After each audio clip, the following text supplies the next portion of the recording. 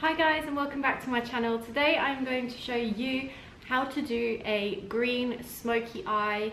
I just feel like there's such a bad perception around green eyeshadows, and oh, you can't wear them, they're not flattering, but they are extremely flattering. They work for brown, hazel, blue. They work on almost all eye colors, and they really do enhance them. It's something that's a little bit more fun, but you can make a green eye very, very, very sexy. So I'm going to show you how to do that today. So stay tuned and let's get straight into it.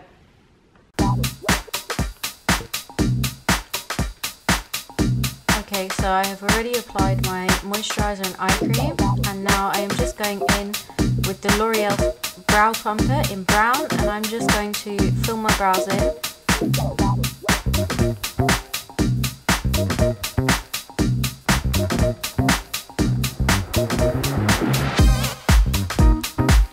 Now I'm going to take the Maybelline Fit Me Concealer in the shade 1-5, and I am going to use this just to highlight the brows, neaten them up and almost sharpen them. And usually I wouldn't do this on a daily basis, but if I'm going all out on a makeup look, I will do this, and it really does make a huge difference to enhance the brows.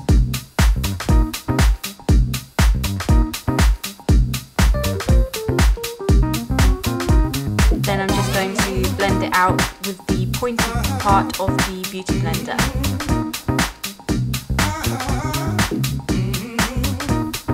Then I'm going to take the same Fit Me Concealer, and I'm just going to apply that all over my eyelid as usual.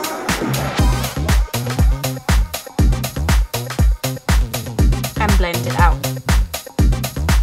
Then taking the Laura Mercier translucent powder, and I'm just going to take that on a fluffy brush, and I'm going to set all of that concealer in place. Now I am taking the shade Smoky Emerald in the Charlotte Tilbury Colour Chameleon pencils, and I am going to use this as a base for the green eyeshadow colour I'm going to be applying. This will just make it last longer, and also I am obsessed with these Colour Chameleon pencils. They are incredible. They are so pigmented. I'm pretty sure, as you can tell, an obsession with Charlotte Tilbury.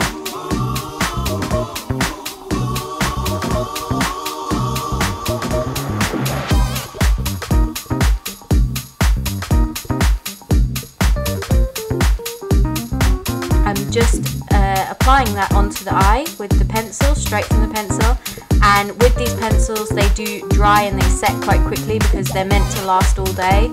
So you have to go in quickly with your finger and really smudge it out. Then I am taking the Charlotte Tilbury Rebel palette, and I'm going to take the enhanced shade, and I'm just going to pop that into the inner corners of my eye just to brighten it up.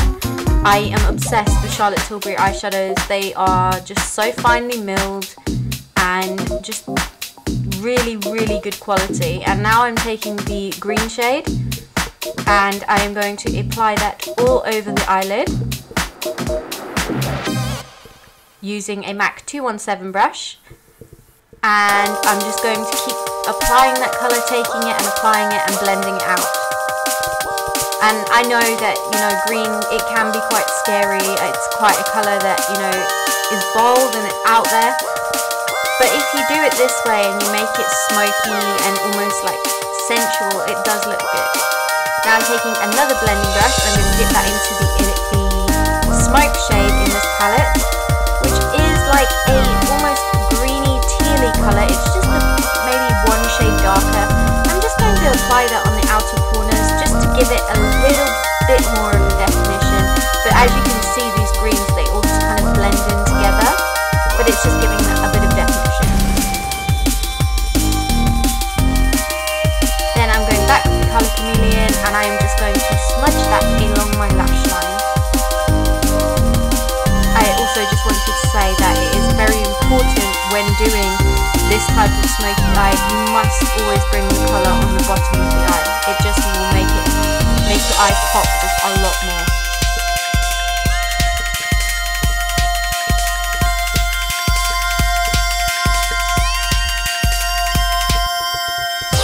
I'm going back in with the first green shade and a very small pencil brush from Real Techniques, and I am just going to neaten up the edges and then drag that colour along my bottom lash line.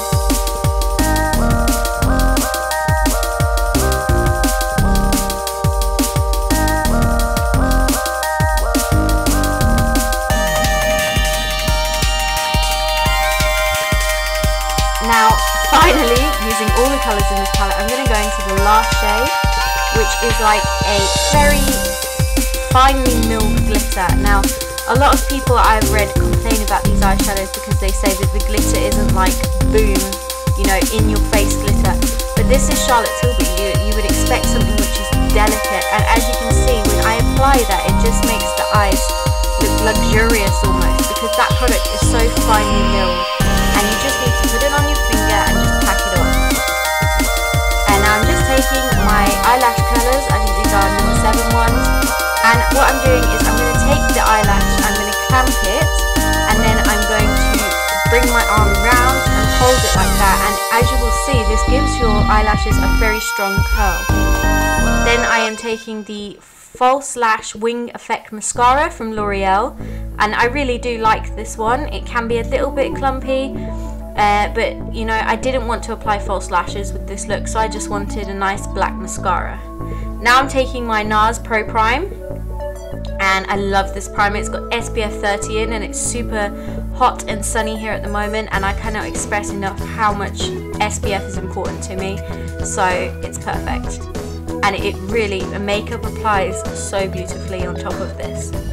Going in with my good old Giorgio Armani Luminous Silk Foundation, which I'm obsessed with at the minute, in the shade 5. Dotting that all over my face with my fingers, and then I'm going to blend it out using my Beauty Blender.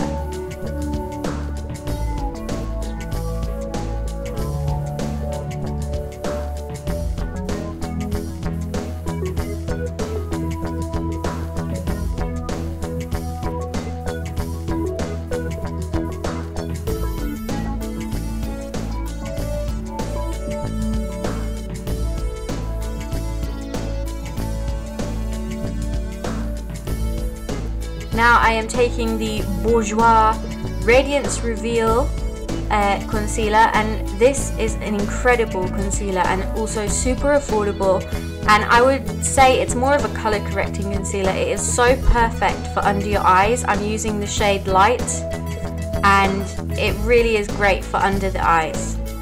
Wait till you see just how much it really brightens the under eye area.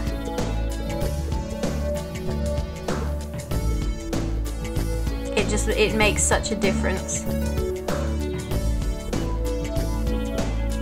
And then straight away, before I do the rest of my concealer and face, I'm going to set that in place with the translucent powder again and a fluffy brush. This is just a brush I got with a Lancome palette.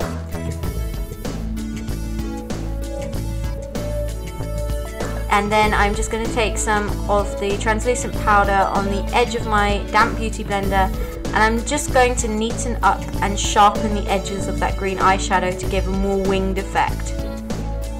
Then I am taking my good old Estee Lauder Double Wear Concealer, and I'm going to just pop that down the centre of my face and onto any blemishes I have, and then I'm going to blend it out.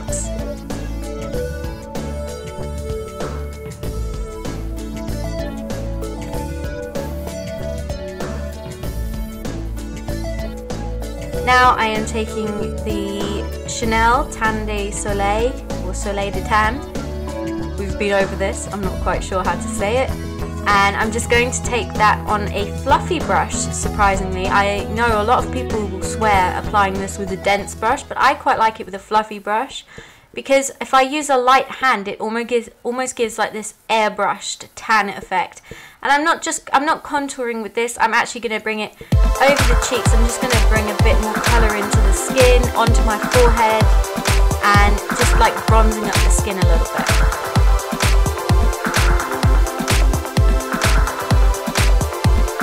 Now I am taking my MAC blush. This is from their limited edition collection. I love this blush. It's called Hypnotist, and it's very pigmented, so I'm just going to dot that, and now to just make it seamless, I'm going to blend it with my finger.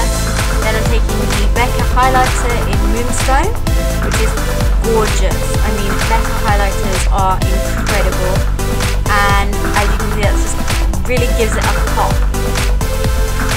Nothing too dramatic. I want to keep the face quite natural, well blended, because it's all about the eyes of this look.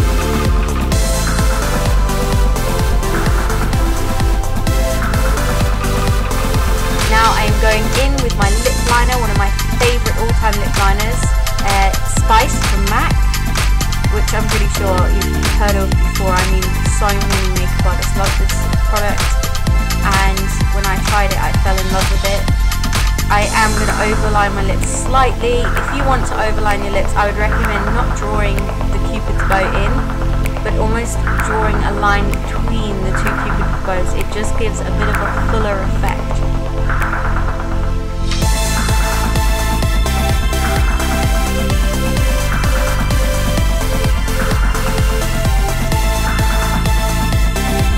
Then over that I'm going to apply the matte lipstick in the shade Honey Love, which is one of my all-time favourite MAC lipsticks. I cannot express how much I love this. This is my second one. I go through these like crazy. It's one of the ones that I reach for on a daily basis. I just wanted to keep it super natural because, like I'm saying, all the emphasis is on the eye, and I just really like it. Then I'm going to set everything in place with Fix Plus as usual, and this is the final look.